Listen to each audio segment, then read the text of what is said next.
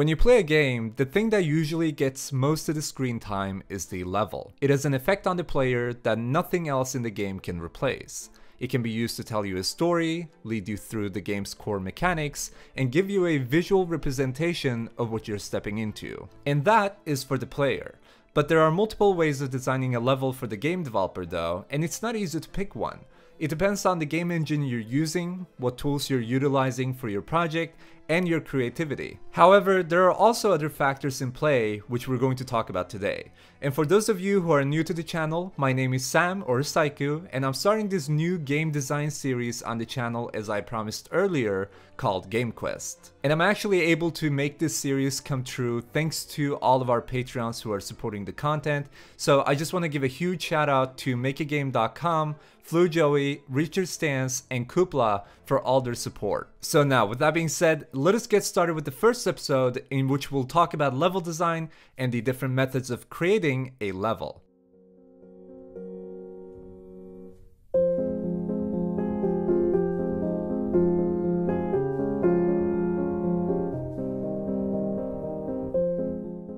The first option of generating levels is by using scene generation assets. Now, if you're used to a game engine like Unity, you may already be familiar with some assets like Gaia and MapMagick World Generator. I will also link a few potential assets you could use in the description below. If you've heard of these before, these are used for generating large-scale levels such as landscapes. There are some common features most of these assets share, such as generating specific biomes, designing features like villages and forests, and so on. For larger landscapes, you might want to use some of these features as they will greatly improve your efficiency with time. So for instance, games like Crowfall have used some assets from the Unity Asset Store. Just to give you all full context, Crowfall is an upcoming MMORPG game being made with Unity. And the main point of an MMORPG is that it's massive. It stands for Massive Multiplayer Online RPG, and Crowfall seems to generate the levels and use multiple different ones directly in their scenes. This allows them to save a lot of time from designing levels only by hand, which they can use to develop their game. And to elaborate more on this, I want to take Grand Theft Auto 5 or GTA 5 as an example too. I think almost everyone knows about this game at this point, but it's basically an open world game made by Rockstar Games. Now, before recording the video, I was looking for a lot of information on how GTA 5's level was made, but I couldn't find anything related to generation. I just saw a bunch of posts from Rockstar employees and from other sources such as news outlets that say there were a lot of people who worked on it. I mean, you may take Rockstar as an inspiration for not using a generation software for their game, but you need to keep in mind we're talking about 1,000 people who worked on GTA 5, and it also took them several years to make this game come true, so just keep that in mind. But besides that, I found some interesting stuff about their level design process, including this on Quora. So they were saying, quote, "First, Rockstar built a white box city model, basically a 3D working model with no textures, that took between 9 to 12 months to build up, but it was the constant iterations and tweaks of the model based on playability by up to 1,000 developers, including pre-production, modeling, coding, art direction, creating textures, test plays, etc. That took the bulk of the time." Rockstar also mentioned that Google Maps helped them a lot on designing the city, as it was used to create a replica of Southern California and Los Angeles. I wanted to bring up GTA 5 as an example since the game features an absolutely massive map, which also happens to be inspired from a real location. But what is my main point here? What I'm trying to say is Rockstar had enough manpower and headcount to send their own research teams literally around California to just bring in real-life construction intel into their own project. But since we don't have 1,000 people in our development team, that makes it more difficult. But luckily, the only options of making a game level is not just by either handcrafting it and making it by yourself or using a scene generation asset, but we can also procedurally generate levels. Procedural generation as a whole is a method of creating data algorithmically as opposed to manually. In level design, this is used for creating levels the same way, so instead of creating them manually and placing every tree by yourself, you have the computer generate some maps for you after you feed in some data. For instance, the game you're seeing on the screen right now is called Dead Cells. It's a Metroidvania platformer, which means that every time you die in the game, you spawn back at start. Since that restart might be annoying for some people when they die in game, the developers made it procedurally generate its levels, so you never really repeat anything despite respawning back at start. So once you die, you find yourself in the same room you started in, but once you exit that room, there's a whole new world waiting for you. And because of that, while playing the game, I felt that it was much more fun in its own style. I've also played Metroidvania platformers before that don't have procedurally generated maps, such as Hollow Knight. I felt like Hollow Knight had its own fun as it didn't generate the levels, but that way you ended up remembering most levels you play through, and it almost felt like a routine to go through some rooms and dungeons, which can be a good thing. So on top of that, when you die in Hollow Knight, you go back to the last bench you sat down on, which is basically their own checkpoint. The room you die in spawns a ghost of you called a shade. If you can get back to your shade and defeat it, all the negatives of dying go away. Dying is basically an admonishment to be more careful in one way, and if you aren't more careful, you're punished. So one way or another, almost every Metroidvania nowadays has its own style of punishing you and helping you.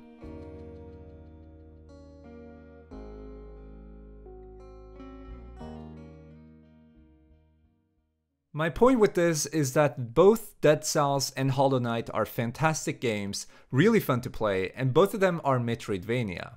Even though one uses procedural generation and the other does not, I enjoyed both equally. Personally, I enjoyed the diversity of going through different levels each time you die in Dead Cells. Meanwhile, I enjoyed keeping the levels in Hollow Knight in my mind and remembered their patterns to almost speedrun them later. The beauty of procedural generation is that it's not a method that limits you to randomize your maps all the time.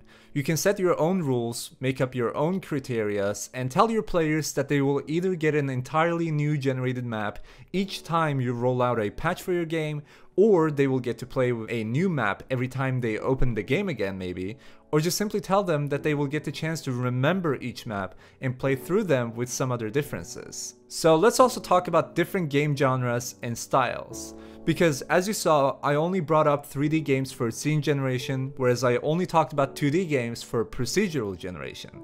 Does that mean each method is bound to its own game perspective? No, both can be used freely for any kind of game you're making really. The only thing that binds how you use the method you pick is your creativity, which applies even if you don't want to use any of the methods and just create the level by yourself. You can procedurally generate the map for your 3D games like Minecraft does it, and you can use scene generation assets for 2D games. Although the latter option is a little bit more restricted, as it really just depends on the tool you wish to use.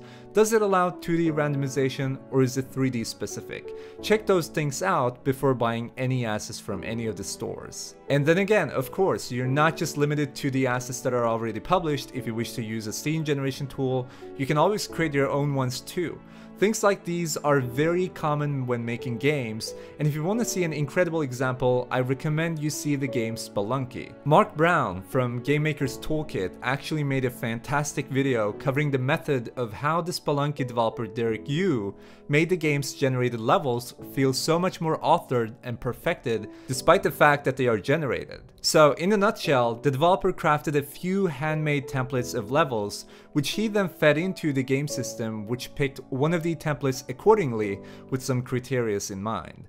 That way, Derek didn't need to sit down and chunk out a bunch of levels. Instead, he just made a few templates and let the computer take care of the rest. Now, something I wish to mention is the fact that some game types normally don't use any of the generation methods that I mentioned. They often just design their own levels for their own reasons, and a couple of good examples of these are actually FPS games and MOBA games. FPS games being first-person shooters like Call of Duty, which plays through small-scale first-person shooter maps that are constructed specifically to act as a close quarters battlefield. MOBA games are actually quite similar to FPS games on that front because, for instance, League of Legends uses a handmade level, and a couple of reasons to why these developers craft these levels instead of generating them are: number one, the maps are quite small compared to maps of games like the platformer Spelunky, Hollow Knight, and Dead Cells that we just talked about. And number two, they need more details than expansion. A MOBA level is not necessarily going to expand during gameplay. It's relatively small and meant to be kept that way. Same goes for FPS games. They don't need to expand their levels, and the players are meant to be forced to play within small borders, which is done to enforce as many battles between players as possible during game time. And since players are meant to be kept in small playgrounds, why not put a lot more effort into detailing them as naturally as possible? If you have a small level, it can quickly become repetitive, even if your game doesn't rely a lot on level design. So to prevent this from happening, you can work the design of your map a lot more and put focus on those areas. Now, before ending the video, let's also quickly talk about if you should use the generation method for the level design of your game or just manually design it yourself.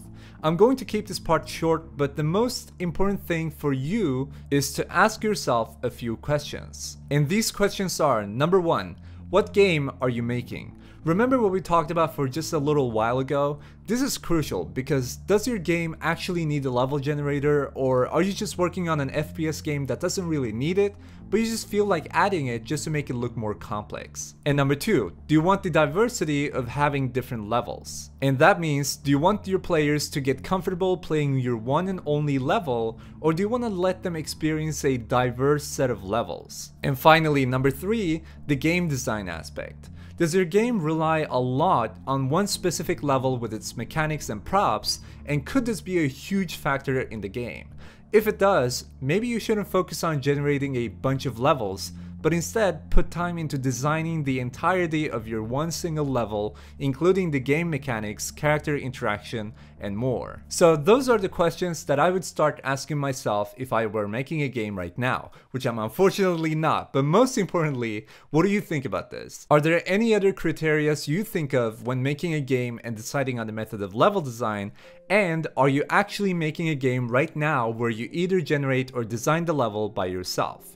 Let us know about all this in the comment section, as it can be super helpful for everyone else who watches the video, hence it offers a different perspective at the topic. And this was of course just the first episode of Game Quest, so we'll have a lot more if we keep getting supported on the videos and on Patreon. So if you enjoyed this video, make sure to give it a thumbs up and hit the subscribe button to stay up to tune for more content.